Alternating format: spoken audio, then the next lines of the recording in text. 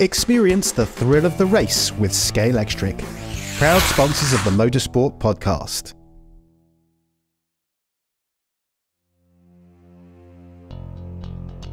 Throughout the history of motor racing, the drivers have always been the stars, the heroes who make the headlines. But we all know that their performance depends on some brilliant engineers and designers. In these podcasts, supported by Scalextric, we aim to explore what it takes to handle the greatest racing drivers with some of the sport's most talented engineers. Our guest is Dick Bennetts, whose West Surrey racing team has such a rich history in the sport. Dick engineered Senna, Häkkinen and Barrichello, among others, through Formula 3, winning 5 championships, starting with Jonathan Palmer in 1981. He moved successfully into touring cars and is still winning today in the British Touring Car Series. We welcome a truly versatile engineer, another one from New Zealand, by the way, with what appears to be an everlasting ability to win. Dick, welcome, and thank you very much for giving us your time. No problem at all, Rob. No, good to be here. As I said, it's a birthday today, so what better way to be doing than talking motorsport? Yeah, well, happy birthday. Thank you.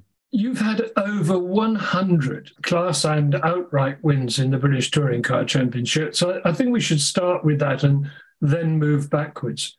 And I wondered, first of all, what do you make of the new hybrid cars that were introduced last year? Because some of the teams, I think, are saying that they're just too expensive for not a big enough gain. Partially true. I think it's the BTCC was the first championship to go into hybrid, and I think that was a stall that Alan Gower wanted to set out. And yes, it has been more expensive than we all were led to believe. It does make a difference, because when we have one BMW chasing another BMW, you got the same aero, you got the same, not quite the same setup on the cars, but when you push the deploy button for the hybrid, it just gives you that little bit extra. Yeah. We would like a bit more, but I think it's fairly limited on what it can do at the moment. Well, of course, in the case of BMW, last time out, you won all 3 races. Yes, yeah. We hadn't had the best year up till Ayrton Park. It all seemed to click there, so hopefully we can carry it on when we get to Croft the end of July. A lot of 21st century motor racing, particularly in recent years, I think has become a little bit processional. What would you say to that? And would you have any solutions to make it a bit more unpredictable, a bit more exciting, say? We have different committees on the BTCC, a TWG, a commercial group, and it will be discussed that we were hoping when we carried ballast weight, 75 kilos if you won, that made quite a difference. Now we don't carry that because the hybrid kit itself, everything weighs about 60 kilos. So if you lead in races and winning, it's not boring. But yes, some of the races are a bit processional, but they have been in the past as well. But I do think it needs some tweaks to make it a bit more exciting. I'm a great believer in softer tyres, because then the tyres go off and that makes it harder to drive.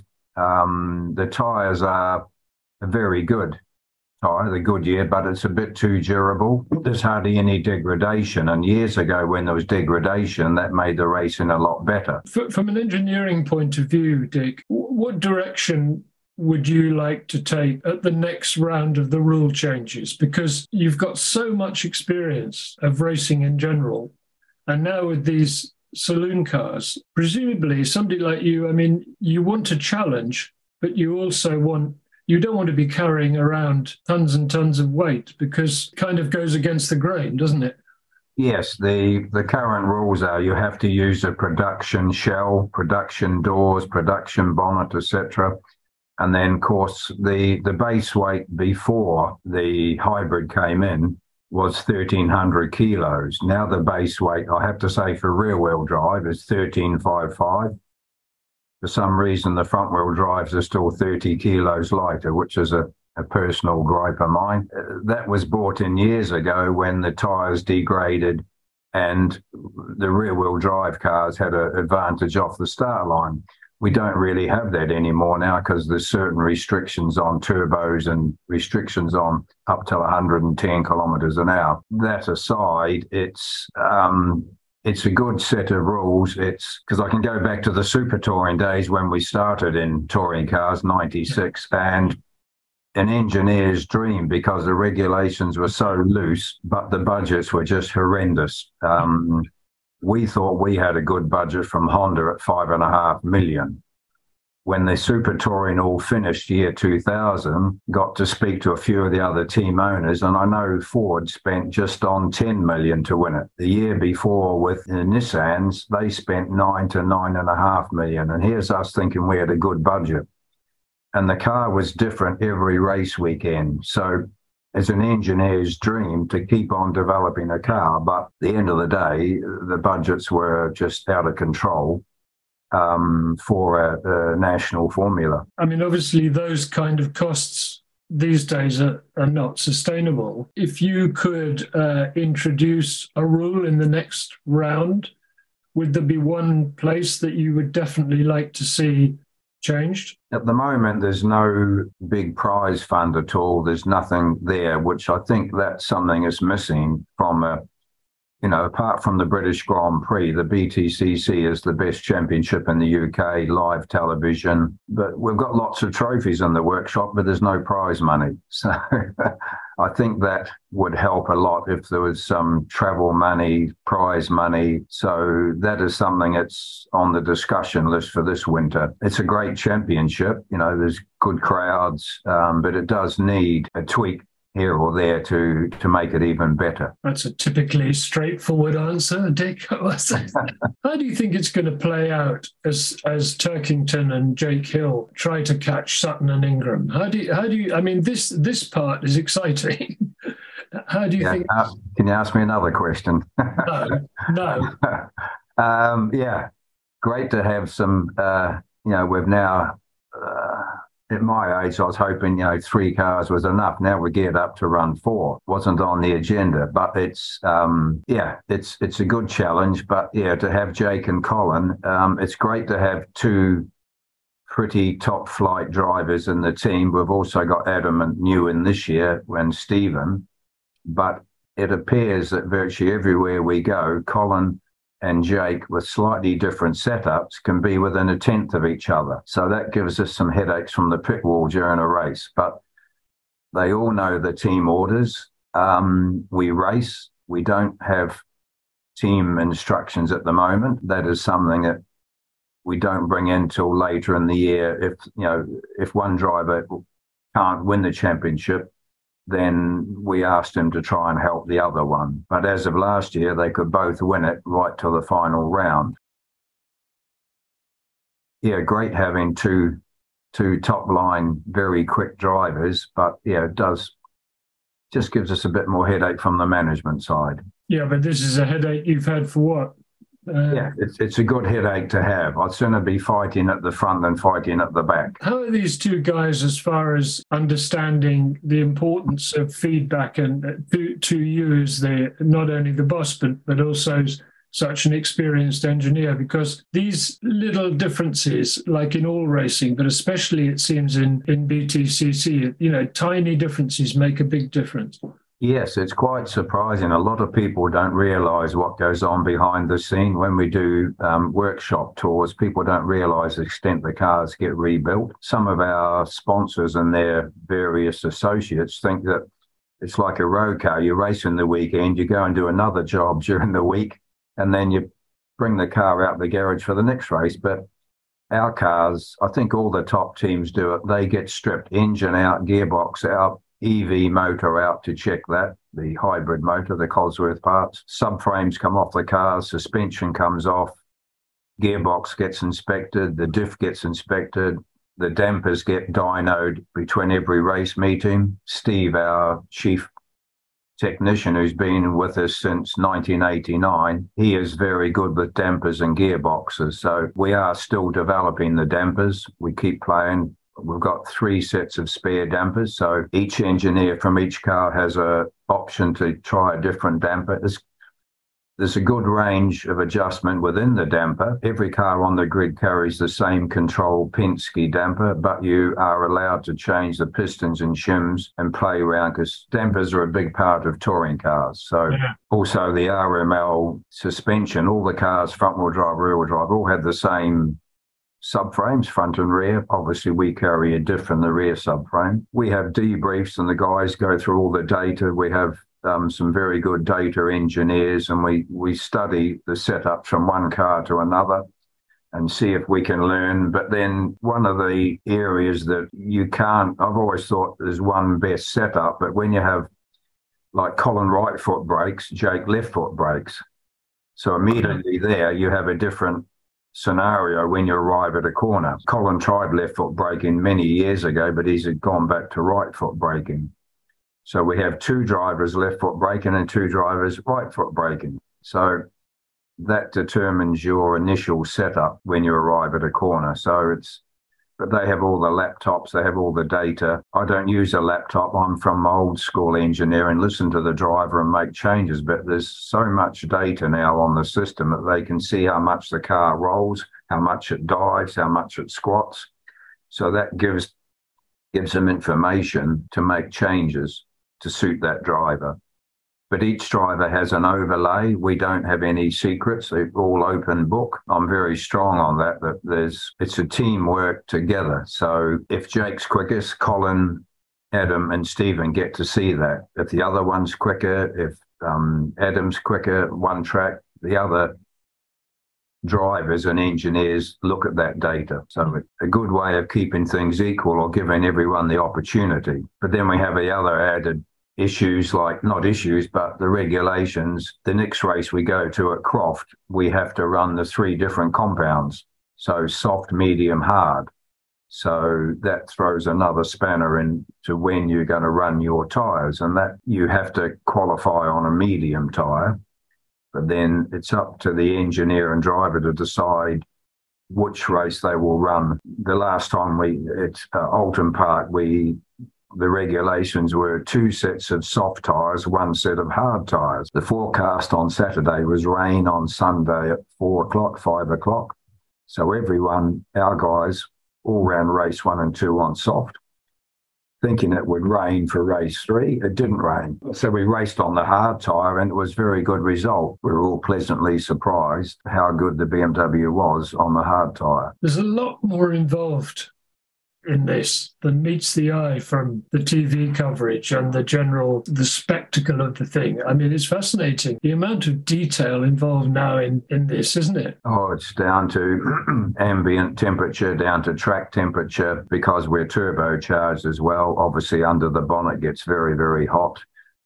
We are looking at trying to reduce that temperature down. There's some expensive wraps you can buy to cool things down, but we always do back-to-back testing because sometimes you might read something, the advert speaks very highly of it, but in some cases it doesn't work. So we've actually got a test on July 4 at Donington on the Grand Prix track. So we'll be testing some new components then to try and help us for the second half of the season, because as you said earlier, there's 2 other drivers ahead of us and we need to try and rein them in a bit. That's why I asked you how you thought it was going to play out, but it's unpredictable, I guess.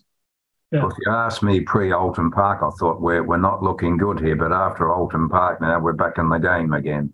You are. How good is Turkington? I ask you that because Jake Hills has young guy, he's surprised quite a lot of people, and he does historic racing. So it's a double question, really. How good is Turkington, and how do you feel about Jake doing historic racing? Jake drives everything, single-seaters to old Formula One cars, to sports cars, to old touring cars, which I think is great how we can adapt from one to the other very quickly. So interesting, next weekend at Brands, the Super Touring Festival, but we're having 2 of the BMWs on display, but Colin is racing an old BMW and Jake is actually racing Anthony Reid's, I think, or Gallows Nissan Super Touring. So I've told Jake, I said, don't come complaining about our cars now because you're in the absolute top of the range super touring car that won the championship in '99. Whereas Colin he still tests other cars from the BMW Car Club, done a few races.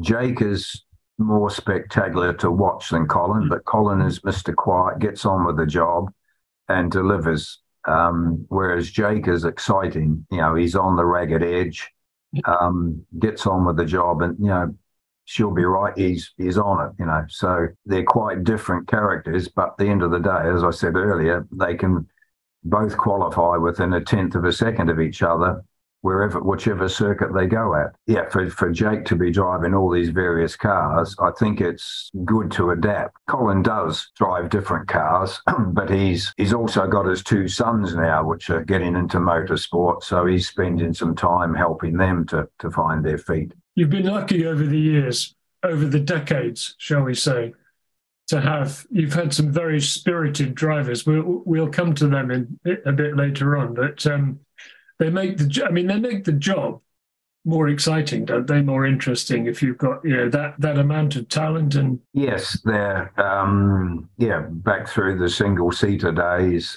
even before WSR when I worked for Fred Opert.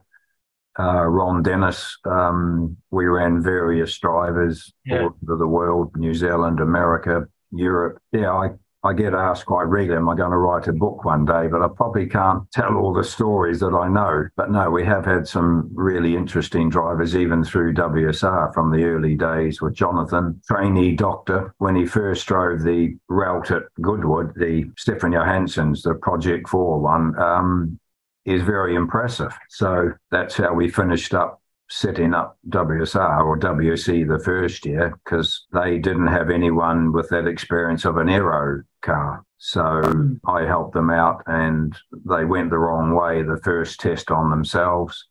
So I said to Mike Cox, who owns West Surrey Engineering, you've wasted your money unless you have someone that understands this car. So I was already committed to go home to New Zealand to help my mate Dave Oxton with a Ralt RT4 Formula Atlantic, Formula Pacific car. I didn't want to let him down because I said I'd help him if he bought one, and I didn't think he would buy one, but he rang me from Canada and he said, I've just bought a 4-race old RT4, you've got to help me. So I was committed to go home to NZ Christmas 1980, and we went on and won the championship there, plus building a Cosworth BDA engine. I used to be an engine builder, so I was a busy man for 5 weeks. I was only home for 7, so it wasn't much of a holiday. Yeah, but that's what New Zealanders do, isn't it? I've been home for 4 years now, so I'm going home next January, February, but I've also tied it in, or make sure fit in 2 race meetings, one at Taupo and one at Highlands in Central Otago, my home area. It's a good way then to catch up with the old mates who are still involved in it, and friends who come along, and you have a beer or a wine and reminisce over the old times. Good tracks too. I like those tracks. Yes. Before we go back a bit to Formula 3, can I ask you a little bit about your childhood? Because these podcasts are supported by Scalextric, and favourite toy in all the world was Scalextric. I had a wonderful set. I've got some here behind me. You've got some there. Ah, yes. Okay. Wow. Yeah. Yes.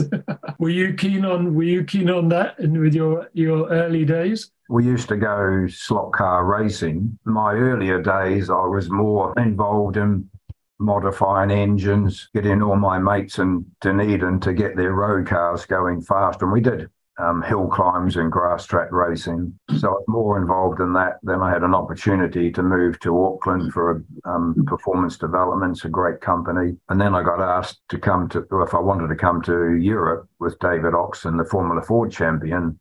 The plan was originally a 2-year working holiday, and I'm still here. So we came over in July 72. We'd only been here a week, and we bought a car, went to the British Grand Prix at Brands, found our way, and finished up on top of one of the coffee hut things watching the Grand Prix. I thought, this is in my element. And even when I was at school in New Zealand, French lessons, I thought, what do I want to learn French for? I'm 12,000 miles away from France. And the little bit I did learn when I first went to France, no one understood me anyway. But the main thing was, when I was in French lessons, I'd be tucked away in the corner reading motorsport magazines, reading all about Cosworth, Alan Mann racing, all these companies, which, you read in magazines, and then, suddenly I'm here and reality. It's a bit lucky you never had a French driver then, really, isn't it? We did have an F3, a young, very, very young lad, Jeremy Dufour. Okay. 90, got me thinking now, 93, I think it was. He was quick, but just too young. He jumped the ladder too quick to learn it properly. But the Scalextric models now are fantastic. And they're so detailed. I cannot believe how they get them so accurate. Every little sticker. But also we had the last race, I think 2 years ago at Brands, BMW UK, had the Scalextric circuit there, had the track inside their display unit. Unbeknown to me, one of them was very quick, and I didn't realize you could tweak the motors in the Scalextric. And this one particular car was always kept beating, and I thought, hang on, something's, when I think with most of those toys, you can, but saying that, they're going to a different thing. When we ran Senna and Gugelmin in F3, they both had these jet skis, very quick, but neither of them were content to have a standard jet ski. They would spend a lot of money having them modified to beat all the other jet skis of the same model. They always wanted to, show their hand that they're better or faster. But back to the Scalextric, great models. This podcast is supported by Scalextric. Listeners can claim 10% off all Scalextric products by visiting www.scalextric.com and using the code RACE10. That's RACE in capital letters followed by figure 10, RACE10, at checkout. This offer is valid until the 30th of September this year and cannot be used in conjunction with any other offer. A full list of terms and conditions is available on the Scalextric website. Senna is really a dominant figure in West Surrey racing's heritage, isn't he? I mean, what made him stand out for you back then in 83? I first met him in 82, mid-82, through Dennis Russian from Russian Green Racing. And Dennis said, this guy is very good, keep an eye on him. Known to me, Eddie Jordan was chasing him. And I'm not a commercial man. My background's engineering, so I could never win a battle with EJ on the commercial front. There's another little story there as well I'll tell one day. I'm sure there is. Ayrton asked for a test, so we did a test, half-day test at Snetterton, and he was in the Nigel Mansell car, the 82 car, and he was very quick first time out round Snetterton. Obviously, he knew the track well because he was a Works Van Diemen driver, Formula Ford 1600 and Ford 2000. But he impressed me, and we then decided to do that non-championship race at Thruxton, 82, and he was in the Mansell car. He was just dominated, pole position first, fastest lap, and I thought, wow, this guy, he is very good. So shook hands on the deal. He jumped on a plane back to Brazil, and I didn't hear from him or see him till he arrived back in late February. And we bought a brand new car. We always had a new car each year, a newer model, slightly different. And he was actually quite upset that he said, I like that other car you had last year. I said, well, we have to sell that to live through the winter. And interesting enough, that car was bought by Helmut Marko for Gerhard Berger. Gerhard arrived at our little workshop to pick it up, and I wouldn't let him take it away because he arrived with an open trailer in the middle of winter. He was quite upset. I said, hang on, we've just rebuilt this car like brand new. You're not taking it on an open trailer in the middle of winter back to Austria. So he lost a day while we wrapped it all up and covered it to make sure when Helmut, Dr. Marko, saw it, it looked as it was presented, brand new. And then, of course, 83, the new car wasn't a lot different than the 82, but he didn't take him long to like it because he won the first 9 races. So I knew the bubble would burst one day, and sure enough, around 10 it did. So what was it that made him different from other drivers that you'd known before, though? I mean, in retrospect, we know now just how incredibly talented he was. Was there something about him that was different? He was an all-round package. I get asked a lot about who's the best driver, but you can only relate it to the year they're in. And one example I use is Senna and Häkkinen. When we ran Mika, that guy's raw talent was every bit as good as Ayrton's, if not better. But Mika couldn't tell you what the car's doing. He would just use his hands to do a debrief. And Ayrton could sit and tell you every corner, every part of the corner, what the chassis is doing, what the engine's doing. Incredible memory retention. You know, he could even 2 or 3 days after a race or test, he'd ring me up and say, Dickie, I've just remembered this and that. The car did that halfway through the race. What do you think it is? Whereas Mika would just drive the car, get out, great, you know. But as far as the talent goes, they very equal. But as I said, Ayrton's feedback, and another one of Ayrton's friend, Mauricio Gugelman, he was very, very good with his feedback too. Whether it's something the Brazilians learn from go-karting, I don't know. I actually tried to catch Mauricio out once. We were testing at Alton Park, and we were playing with the rear suspension geometry. And we made one change, and he actually said, that feels better, it does this, does that. And he went a tenth and a half quicker on the stopwatch. I couldn't believe how small change he could feel it, and it was quicker. So I told the guys, the mechanics, just rattle your spanners around the back and we'll send him out. So I sent him out and he's right, way you go and do another 4 laps. He come back in, he took his helmet off and he said, I've got to be honest, he said, I can't feel any difference with that. What did you do? And I couldn't keep a straight face. I said, we didn't do anything, Richie. I just wanted to check you out. And I said, you're very impressive, because we didn't change a thing. His Brazilian English was very good, I can tell you. So, but he went on to win the championship on his first year and also it was a big change in regulations. We went from a full ground effects car to a flat floor car. And he went on to win Macau Grand Prix the same as Ayrton. But he said to me, I don't know what to do now. He said, I budgeted 2 years with you. I didn't think I'd win it first year. I said, I wish you'd told me that. I would have slowed the car down. Just as an aside, it's interesting about Mika because he told me recently, I asked him about driving for you, racing for you. And he said that one of the problems for him was that he could barely speak English. And he thought, and even when he first went to McLaren, and I think that was maybe part of his problem with communication. Yes, I felt embarrassed after, but the first test he did down at Brands, I gave him a map of the track and a little TIMCEX turn in mid-corner exit, paddock bend, Druids, Graham Hill, Leaways, Surtees. And I said, just fill in the map. I went back out to the garage to see the guys preparing the car. And I came back into the front of the race trailer half an hour later, and you still got a blank piece of paper there, not one word on it. I said, come on, mate. And he actually said, I can't write English. And, you know, silly me, I fully expected him.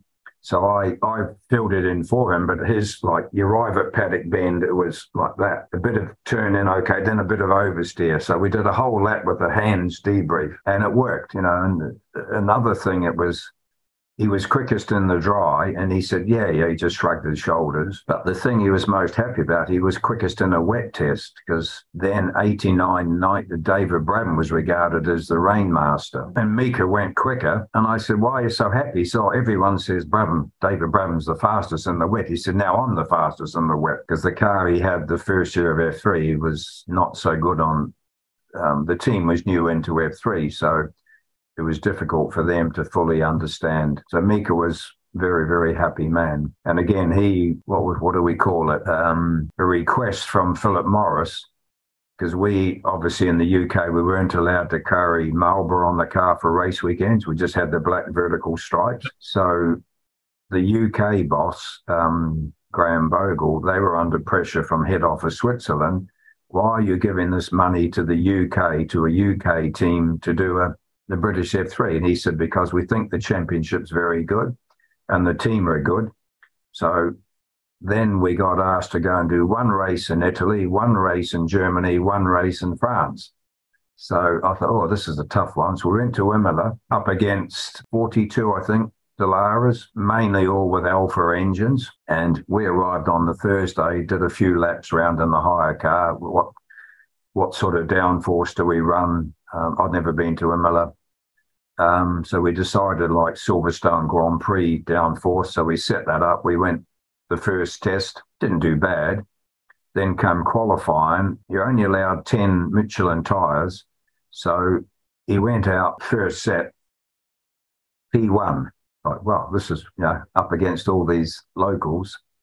And then right at the end, Dominic Chatarella, I think it was, he pipped us to get pole, and Mika wanted to put the second. So I said, no, keep them. We'll scrub them in, keep them ready for Sunday's race.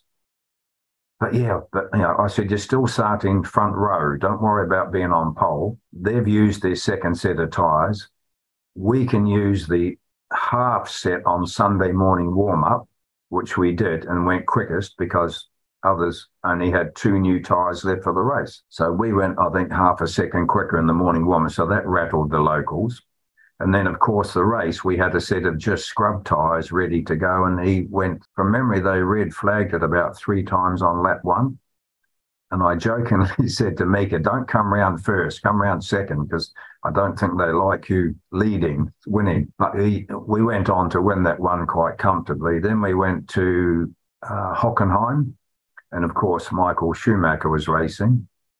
And the first qualifying was Friday evening, and we had a misfire. The ratios I was given by a German F3 team were miles out. It was on the rev limiter so early. On the old Hockenheim track, the long one, we used the same suspension setup as Imola. It didn't work around Hockenheim. So I think from memory, we were 21st quickest, and thought, a German journalist come along, you British champions, you're supposed to be good. I said, yeah, we've got a few little problems. So rang back to the UK to Neil Brown, who was doing our Mugen Honda engines. We changed everything on the engine, plugs, ignition leads, all the wiring, you name it, the ECU. We actually had the spare car there, the Minoru Tanaka, the Leighton House car. So we even took the tail light off that in case there was a short somewhere in the system. We replaced everything, changed the suspension around, changed the ratios, went out on old tyres Saturday morning, and he come past, and there's no car to pitch radio in those days. It was the old plug-in Peltor. He come past thumbs up, so we brought him in with an arrow on the pit board, right, bung the new set of tyres on. Meanwhile, Michael's sitting there on pole comfortably, arms folded. Mika goes out 3 laps, bang, pole by half a second. Michael went out then to try and better it, but he had already used his tyres. So we won that one by about, I think we crossed the line when Michael was coming in to the last corner of the stadium onto the pit straight. It was about a 5-second win. So that's 2 out of 2. And then we were supposed to go, I think it was to Dijon in France. And they made it so hard for us. They said, you can't bring your transporter in.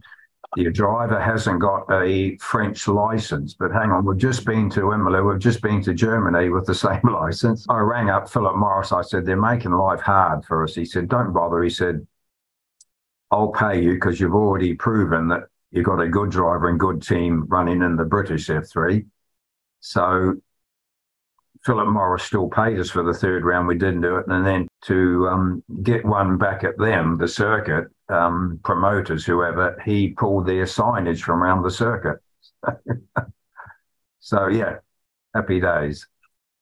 You've really got to do a book one day, haven't you? Those Formula 3 days were so exciting, and there was so much talent. And, of course, many people still say that Häkkinen was at least the equal of Schumacher, if not faster. Well, the Macau Grand Prix was a killer for me. He should have won that, but I didn't know at the time he was in dialogue with Lotus for an F1 drive, and he got pole. He won race 1 comfortably. Starting the last lap, 15-lap heat, aggregate in those days. I said to him, win by biggest margin you can, but do it safely. So starting lap 15 in front of us, he was 4 seconds ahead of Michael. He crossed the line 1.5 seconds, 1.7. I said, why'd you slow down? He said, I have a big lead. I said, yes, but you've now got heat 2. You need to win. I said, if Michael slipstreams past you now, as long as you stay within 1 second, you've won the Macau. Oh, yeah, I understand. I said, I went through it again. You must, if he does pass you, which he did on about lap 4, you must stick within 1 second and then you've won. If you drop 1.7 seconds behind, you've lost it. Oh, yeah, yeah. So he stayed within 1 second. I thought, good boy. Again, we couldn't talk to him in the car. And then going past us, starting the last lap, he was right on Michael's gearbox. I thought, why are you so close, you know? And then they went out of sight, and there's a big cheer from the crowd. And I thought, oh, he's got back past him. So I ran upstairs. We had no TV in the old pits. Ran upstairs, and here's our route in the wall, one written off route. And I was so annoyed. I just could not believe he had chucked away the Macau. And what made it worse, instead of celebrating Sunday night, we had to build up a new chassis because we were racing in Fuji the following weekend. So instead of a nice, relaxing night at Macau, we worked till about 1:30 in the morning. So, yeah, he wasn't in my good books. No, I imagine not. I think he just tried to win both heats to show Lotus, you know, but he would have won the Macau Grand Prix irrespective. But yeah, that's Mika. Racing drivers, eh? Who needs them? Let's talk about the car, because you were very, very loyal to Ralt. And I wanted to ask you, I mean, you had different engines in them, Toyota, Mugen Honda, but... We had an Alpha for 2 years. Probably best not spoken about. Yeah, Bert Gasho, when we couldn't get we finished 87, we went back into F3. Bertrand's first race at Thruxton, he finished second to Johnny Herbert, and Johnny had EJ had a electronic Spice engine. We had a mechanically injected engine development, Judd engine, little engine, very light. But Bert said, no, our engine's no good. And so we flew to Spice. Spice, good old EJ, had done an exclusive deal. No one else in British F3 can have a Spice F3 engine. So then we flew to Italy, went to Nova Motor, and the Alpha F3 engine on their dyno, I saw it running. I used to run a dyno, so I thought, I know how this works. And, you know, it had, 67, had about 14 horsepower more than our Judd Volkswagen. I thought, okay, we'll have this. We'll win the championship easily. It was much heavier than the Volkswagen, so the chassis handling was out. And B, it had no torque at all. It was all just top-end power. So we persevered, worked with Nova Motor through the year. We changed the engine around, got it going better and better, finished second in the championship. So then we ran Eddie Irvine the following year with the Alpha, and it's still... You know, it was a shame for Eddie because it still didn't deliver until we went to Macau and put it on avgas there, and he got it on pole, Eddie. So it was just the fuel we ran in England didn't work with that engine. So then we switched to the Mugen Honda, which was then Alan McNish and Derek Higgins, year one. So that was the beginning of, you know, we won it. Provisional winner with Alan. That was another tricky one. Won it in 90 with Mika, won it in 91 with Rubens, runner-up in 94 with Vince Rademacher. So, yeah, good engine, yeah. How closely did you work with Ralt and Ron Toranak? If you believe other people down the pit lane, we were a works team, but it's only because our little workshop was only 15 minutes from the Ralt factory. We were down there every day. Me being a Kiwi, Ron being an Aussie, sometimes there was some good debates went on, but I respected him, he respected me. So we had a good relationship to the point where if he wanted something tested, he would ask us to test it for him. And sometimes I go back the negative, sometimes positive. But also Ron had a bit of a habit of having a built-in design problem. And we were normally one of the first team to spot it and rectify it. And that was one of the problems early 85, the flat bottom car. Maurizio knew into F3. He kept saying there's something wrong with the front end, and we couldn't find it. We tested and tested, but it was ringing a bell because we'd changed springs. Like in those days, we only used to run, I think, at 350-pound spring, 300.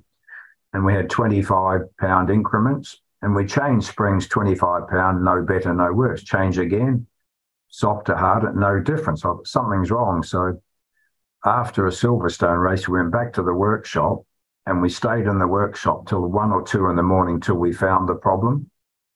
So then I went to the Ralt factory the following lunchtime, and I knew the storeman there, James, I said, James, can we have a pair of front rockers, preferably unmachined, because West Surrey Engineering had a very good machine shop. He said, what do you want those for? I said, oh, I'm just having a play. So he came back with a pair of rockers, perfectly machined for the bearing for the rocker, but not machined where the push rod and the damper went. So we went back, plotted it out, remachined, put new holes in it, went testing straight away, fixed the problem. So Maurizio was happy, I was happy. Then one of the other teams must have spotted, because the rocker just used to stick out from the nose cone. And I got a phone call from Ron, what are you doing? What have you done to your front end? I said, I'm just having a play, Ron. And he got in his car and drove across to the workshop. Why have you done that? I said, just because we think it's better. Of course, we started winning races then.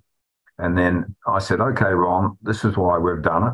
And he didn't believe me. He went back to his drawing office, got the draftsman to plot it out. And he rang me, said, oh, you're right. He said, the draftsman got the rocker ratio wrong. It was pushing the push rod. It wasn't doing that. It was pushing. So the car would just go stagnant. He said, well, I've got to give it to all the other teams so we can beat rain. I said, no. I said, we found that we need an exclusive for 4 or 5 race meetings. So the big debate, and eventually I think we had exclusive for 2 meetings, and then he issued it out to all the other teams. Good fun times. I don't remember that many of us knew much about that at the time. No. That's a good story. I like that. That's interesting. And of course, I mean, Toronite built sort of very practical, usable, raceable, well-engineered cars, didn't he? Is that fair? Is that fair? Ron was, to build a cheap car, he used a lot of angle alloy. Oh. So he would buy it from a shop and he would machine it, and then you'd have so many bolts. It's incredible the amount. Instead of having one cast bracket, you'd have I nicknamed it bracketry in motion, the car, because it was a bracket on a bracket on a bracket, whereas you could have just done with one. But Ron, to keep the costs down, he had this, bracket. And of course, when you built the car at the factory, you weren't allowed to deburr the sharp edges. And we had what we called route rash. Your fingers would be cut to pieces because every bit of machined angle was so sharp. We used to radius it all, but he's no, you're not allowed to do that. It takes up too much time. You can do it back at the factory. But I said, then we've got to strip the car to do it. Basically it was a very good. I think with the help of Patrick Head from Williams, the aero of that car, the side pods were, because we tested a pair for for Ron at the end of 83 for the final round. And Ron had a front geometry mod and a side pod mod. And I looked at the geometry, something to do with the Ackerman steering plates. So Ron said, you can have first choice and EJ gets the other one for Martin. So I chose the side pods and went testing at Snetterton, and also had the engine rebuilt at Nova Motor, and it was much better. We had the Nova Motor engine rebuilt in the UK to a standard spec, but we thought Martin had a slightly better engine. So for the final round, we sent Ayrton back with the engine back to Nova Motor. He spent a week there, and the engine was better when we tested in the morning. Then I put the new side pods on just prior to lunch, because we were at one end of the pits, EJ was at the other end. And Ayrton come in smiling. He said, these feel great. I said, but you haven't gone quick. He said, I'm not trying yet. So we went and had lunch. He went out in the afternoon, same old tyres, and he went quicker again.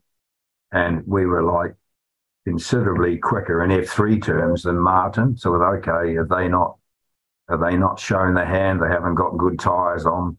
So we put a better set of used tyres on, went even quicker again. And Ayrton said, the car's fantastic, the engine fantastic. We're ready to go to the final round at Thruxton, which again, he dominated. EJ was not happy because we had the side pods and he had the steering, which I don't think made much difference. So that they were then the 84 pods, the last year of full ground effects. So we used them at Macau as well. We had no spare, so if we had an accident, we had to put the standard pods back on, but luckily we had no accidents. That was an absolutely tremendous season. the battle between Brundle and Senna, wasn't it? And Brundle says that at the last round at Thruxton, which none of us will ever forget, the officials had a word with him and Senna on the front row. Sid Offord, I think it was, who was the head man at Thruxton. That's right, cool, yeah.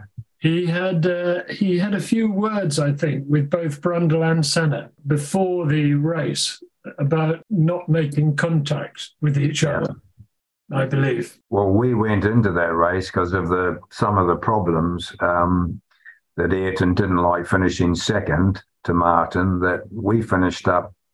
I chose number 11 to start the season because I'm confident we'd be number one, so I just had to peel off one of the 11s to make it number one. I actually had to go and buy a number 2 for the final round at Thruxton because Martin got ahead of us, and the pressure was on then. So, and also the battle with Martin being British and on British circuit and a Kiwi run team with a Brazilian driver, we weren't flavour of the month. So it was a tough year on that respect, but at the end of the day, the results counted. It was a very exciting year. Look, there's so much to talk to you about, but can we go just back to touring cars? So I'm talking in the mid 90s now, really. Tell me, what was it like to go from what we've been talking about, Formula 3, to closed cars, completely, utterly different type of racing? Did you miss anything about the single-seater racing? Probably one of the main reasons to switch to touring cars, I got an invite from Paul Radisich, fellow Kiwi, to go and have a look at a super touring race at Brands, and I was impressed with it all. But behind that was when we had the routes, it was always a challenge to make it the best route on the grid. Once we had a Reynard for one season, half a season, because that was the period where everyone was switching to Dalaras. Yeah. So we bought a Dallara and we could not develop that car to be quicker. So hats off to Dallara, fantastic production customer car. So it was a bit boring running a Dallara because we couldn't tweak it much. It was very good out the shop, factory in Italy. So I thought, this is getting, we're always finishing first, second or third in the championship unless we didn't have a top line driver. So I thought, time for a new challenge, have a go at touring cars. So we did a deal. We won the contract with Ford, but we didn't design or build. There was no time. And I have to be honest, halfway through year one in 96, I could have chucked it all in and gone back to F3 because Reynards was supposed to build a new car, but in fairness to Adrian and Rick Gorn, that Ford made a very late call, so there was no time to design and build a car. So we had to get a couple of Mondeos from Germany, Schubel Motorsport, and they were all-wheel drive. So they had to be converted to front-wheel drive, and their design engineer, British guy, John McLaughlin, he's passed away now. He was responsible, but of course, every time we ran the car, something broke because it wasn't used to having all the power and torque through the front axle. So midway through the year, we'd be standing in the workshop, 2 o'clock in the morning, something else has cracked in the chassis, something else is broken, something else is cracked. And I just thought, this isn't what I signed up to.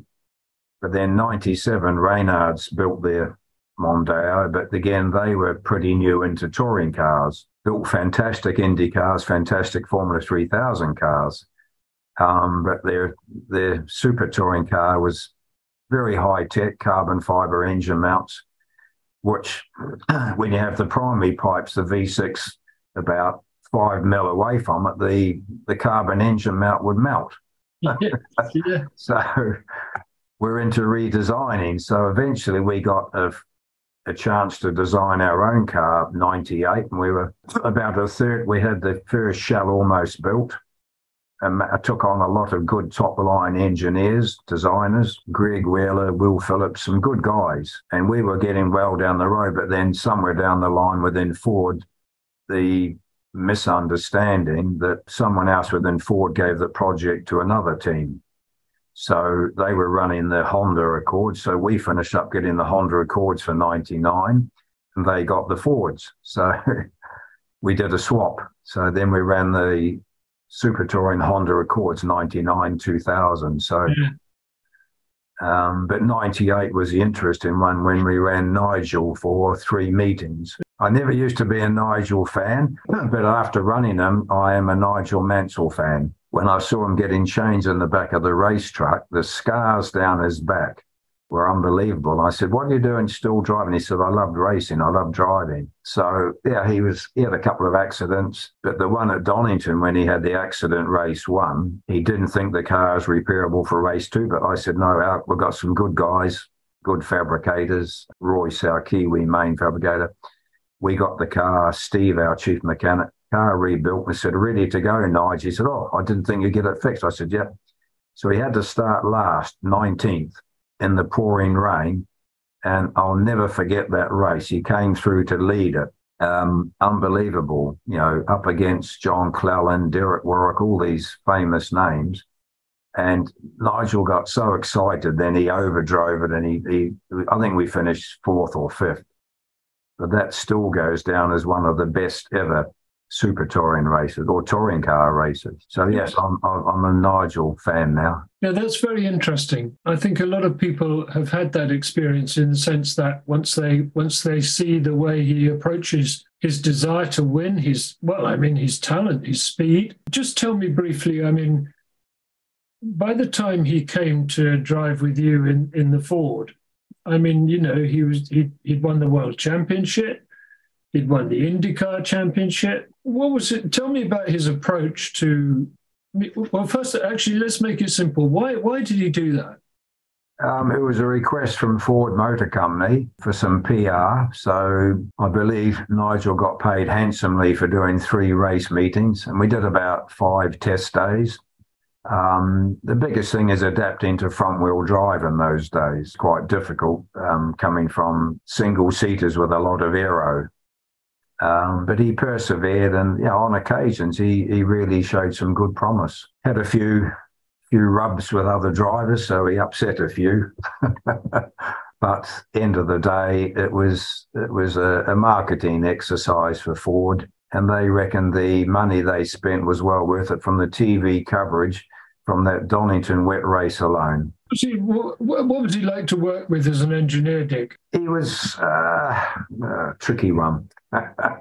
He wasn't the easiest, but because he was learning, and of course the car still wasn't the best car on the grid by a long shot, it was his interpretation of how a front-wheel drive car works when our engineers had already been front-wheel drive guys. So it was delicate at times to try and persuade him to not go down that road, go down this road. At the end of the day, he accepted our recommendations, and it's difficult because the tyres in those days didn't last long. We had tyre warmers, everything. So adapting to the different tyres was not easy because, of course, same with the current cars. Now you put on a set of soft tyres, even with no tyre warmers, they're mega. The car feels great. But when you go back to a medium or harder tyre, the car doesn't feel as good. But that's a fact. So, Nigel was interesting as feedback to how he interpreted it to how we interpret it, because we had the data on the car. We had to show him sometimes the data overlays. You should have been a diplomat. Right. Look, we're nearly out of time, but I wanted to ask you about Tom Christensen. This was towards the end of your super touring yes. days. Again, in retrospect, we know what this man has achieved. It's extraordinary. I wondered if you could tell me a bit about working with Tom, because he's not only very quick, but he's an intelligent guy and had worked his way up to where he was. Very nice guy. He one of the best we've worked with. Such a polite guy. Unfortunately, with the Honda deal, we didn't design the car. We were just paid to develop it and race it.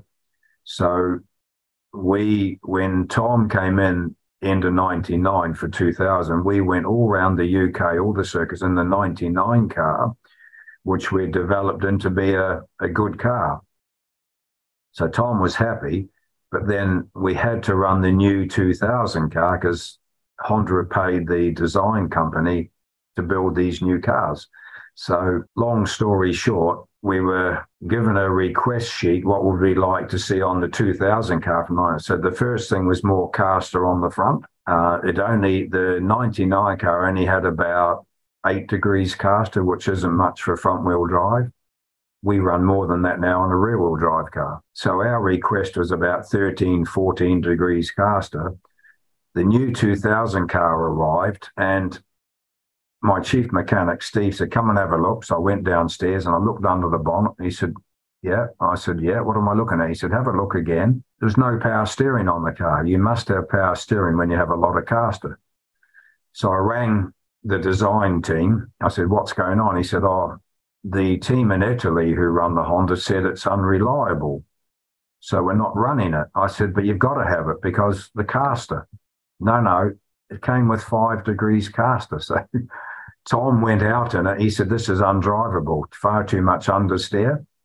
So I said, can we run the 99 car? Honda said, no, you must run the 2000 car. We've bought an expensive car.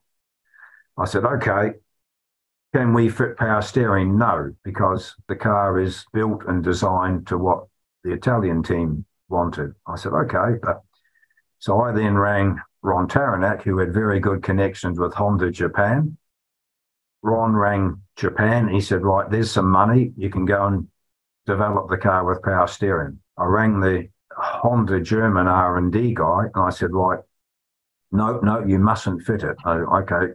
We went ahead. He said, it's a 6-month project. We did in 2 weeks. We worked stupid hours. Machine shop was going at 2 o'clock in the morning, the lathe, the mills, and we had power steering fitted. And we went out straight away with about 12 degrees caster. And Tom said, now we're on the right track. So by the time we got to the end of 2000, we won the last 2 ever Super Touring races with Tom. And he got out the car. He gave me his crash helmet as a present. He said, if we'd started the year with this car, we would have won the championship. And I said, sorry, mate, but I said, you know what went on behind the scenes? He said, yes, unfortunately, such a nice guy. His first ever win at Alton Park was on the long Alton track. And we'd warned him about being careful of the curbs because very low car in those days, the right height rule. And he clobbered the curb across the chicane and he split the sump. And we could see smoke coming out the back of the car with 10 laps to go. So we radioed into him. He said, yes, I can smell it.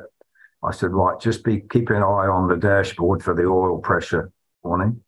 So he finished the race, won it, and there was no oil left in the sump. Neil Brown guy said, one more lap, that would have blown. But Tom got his first win, and yeah, very impressive, very, very quick driver. Again, jumping from a sports car, Le Mans, into a touring car wasn't easy. So, and I think from memory then he was testing a Williams, I think Formula One car. Yes, he did have a Williams test, yeah. Yeah, so no, fantastic guy. So I suppose, looking back, I mean, he was, you could say he was the perfect driver to have had for those last Super Touring races because of his ability to sort of read the car and feel the car. Yep. And yeah, he was quite disappointed we weren't allowed to race the 99 car because we had that working really well. But, the politics behind it all was just something that we couldn't, control in those days. Whereas nowadays, with the current regulations, we design the car to the current regs and we control what we do. Okay, look, it's your birthday today, and I wondered, what keeps you going? I came to the UK because of motorsport, my 2-year working holiday. I still love it. The politics sometimes can be hard going. We have a very good crew of guys, so I am standing back a bit now, but I still get involved on the engineering decisions, the big decisions. The race engineers do their own things within a certain parameter. I still watch motor racing on TV. I'll be going to the British Grand Prix.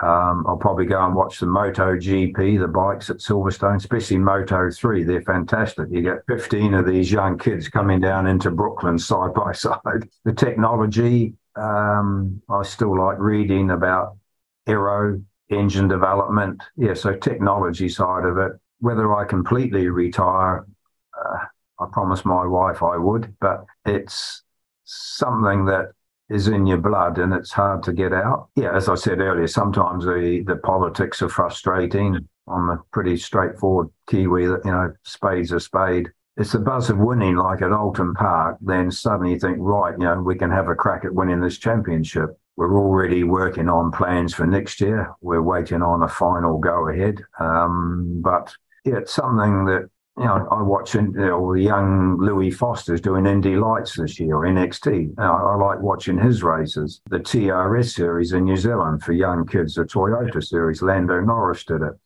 A lot of young kids do that while it's winter in the UK. That's a fantastic. And I'll go and watch one of the race meetings there and watch these young kids, how they give their feedback. I know the circuit owner, Tony Quinn, and his lady who runs it all, Josie. It's great being involved with those sort of people. And it's like a busman's holiday, but it's still, I come back here. As I said, we've got a good bunch of guys and girls here. We're very thorough how we approach it. If I couldn't do it properly, I probably wouldn't do it, because it's hard to win at the best of times in the BTCC. So unless you put a big effort in, have the right amount of people, the right type of people, it's hard. So it keeps me going. Is it the politics that's kept you out of Formula One, or did you never have any intentions of doing Formula One, for example? I've always liked smaller teams. When I worked for Project 4, when I worked for Fred Opert, with Fred Opert, there was 5 of us guys running 3 Formula 2 cars. Now we have 20 at a race meeting now to run 4 cars. We have 28 people. Ron Dennis Day's a small team. We ran Formula 3, Formula 2, and we also ran that BMW M1 Pro car. I sort of team managed and engineered Nicky Lauda in 79. But that was, Ron ran a small team. So Ron was in the process of buying McLarens to go Formula One. And Ron actually offered me a job to be the test team manager. And I don't think Ron knew then that I shared a flat with 2 guys from McLarens, 1 guy from Brabham's. So I get all their stories of, you know, they said, don't work on the test team, you'll have all the hard work to do, which I'm not afraid of hard work. But if a race driver crashes a car, they pinch the test car, and then you have to build a new test car. So I said to Ron, thank you for your kind offer, but I'll say no. And he pursued me for about 6 months to do it. And jokingly, for my 70th birthday, he did a little video clip unbeknown to me by my lady. She had organised this video, and Ron said if I'd stuck with him, I'd be a wealthy man. So maybe true, but to me, money's not everything in life. You've got to enjoy what you're doing. I may have enjoyed F1, but in those days, I used to say, I don't want to be number 42 of 300. In these days, I'd have to say, I don't want to be number 700 out of 1,400. I follow F1, the technology in it's unbelievable. I think, you know, the Red Bull, you know, Adrian Newey, wherever he goes, he understands aero. He's fantastic with his capabilities. But it's good to see others, you know, Aston Martin catching up, and Alonso's incredible for his age. You know, he's a breath of fresh air. But he's the new Fangio, isn't he? Yes, yeah. But I still follow people like young Lando, because I watched him doing the Formula 4 as a support race for the BTCC. So I watched him grow up since he was about 12 years old. So there is some good young talent out there, which, you know, I still follow and keep an eye on. But as I said, my background's engineering. I wasn't commercial, but if I was more commercially minded, I might have had a commission from all these guys that went from us to Formula One. I think it's 15 of our drivers went to Formula One. Yeah. Yeah. So, no, still happy what I'm doing. I keep saying it's the end, but I just one more, because you've just reminded me that I should have asked you how influential and how useful, if you like, was your time at Project 4? I enjoyed it there. It was a small team. I started off Formula 2 because I had been working for Fred Opert for 2 years. I ran Keke Rosberg in F2, and I also ran Keke in New Zealand for Fred Opert. We won the championship both years, 77, 78. Another very quick man, wild on occasions. So I left Fred and then I joined Ron at Project 4. So first year was Eddie Cheever, Formula 2, but then Ron asked me to help with another couple of Kiwis, Kev Weston. We built all the BMW customer cars up in Woking. The kits arrived from Munich and we built them, and then I think we assembled 24 odd. And then Ron RD said, one more, Dick. I said, no, we've had enough. We're working 16, 17-hour days. And he said, right, this is for a special driver. I said, oh, yeah. So we agreed to build it. And then he said, I'll tell you who it is when we get to the racetrack. So we built this car up again, a little problem. I said, Ron, what racetrack? He said, the F3. I said, it's the BMW M1 Coupe was quite a heavy car compared to an F3 car. So he said, use F3 transport. I said, well, the tail. He said, no, don't worry about it. It'll work. So loading up this M1 Coupe on the tail lift of the F3 truck at 3:30 in the morning, we had to be at Silverstone at 9, the tail lift failed.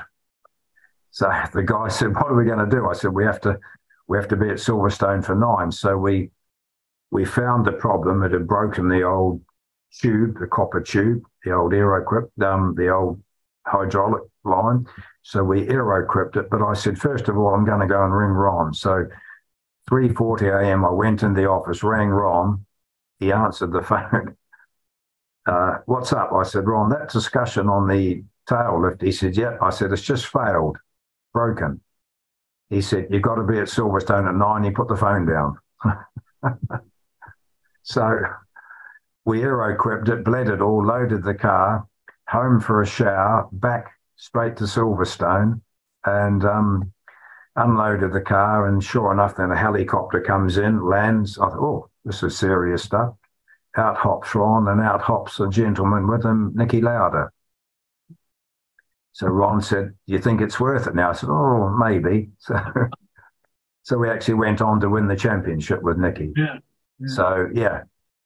And then the following year, 1980, we ran Hans Stuck, chalk and cheese to Nicky. But interestingly, we won the Monaco support race, F1, with Nicky in 79 and Hans in 1980. Chalk and cheese drivers, but then sponsorship didn't come through or whatever. So Ron asked me to help out with the Formula One car, the first ever carbon chassis, John Barnard.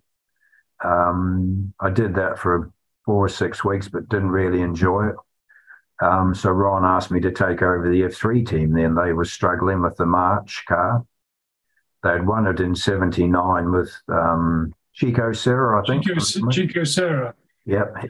But in 80, we had Stefan Johansson, and they were struggling. So jokingly, I said to RD, I said, well, there's some young kid in a route, Rob Wilson, some Kiwi guy. He seems to go quick on occasions.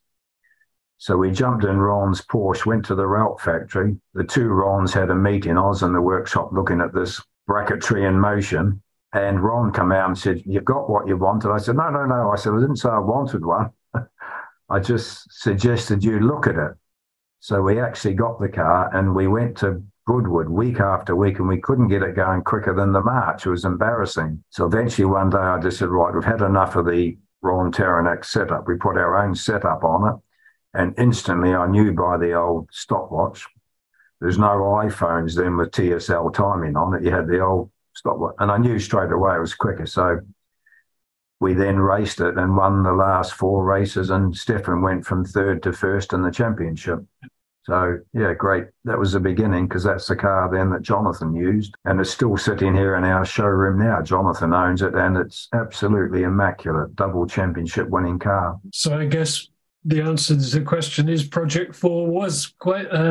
Yeah, no, interesting. I did have no issues with Ron. Some people didn't really think he was that great a guy, but he's come from a similar background to myself, but he was obviously a lot more commercially minded than me to go on and take over McLaren's and turn that around to be such a successful business. But no, I enjoyed my time there.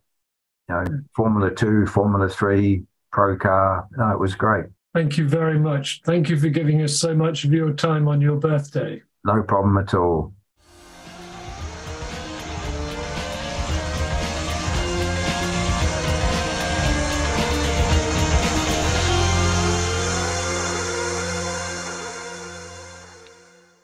Experience the thrill of the race with Scalextric, proud sponsors of the Motorsport podcast.